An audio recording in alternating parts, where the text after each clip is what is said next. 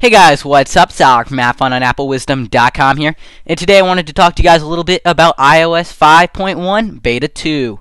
Now, as you guys know, iOS 5.1 Beta 2 was just released to developers today through the developer portal.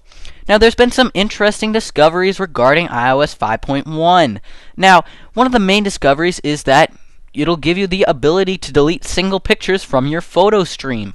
Now, this has been a highly requested user feature that everybody wants to have. So this way, when you have your photo stream on your device, you're going to be able to actually delete the individual photos from the photo stream or multiple photos from the photo stream.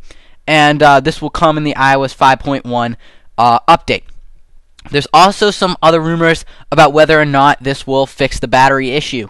We've not heard anything official yet about whether or not it's going to fix the battery issue. We're not sure. Hopefully it will, but I don't know, Apple. Come on, you got to fix the battery issue already. It's been almost 2 months. So yeah.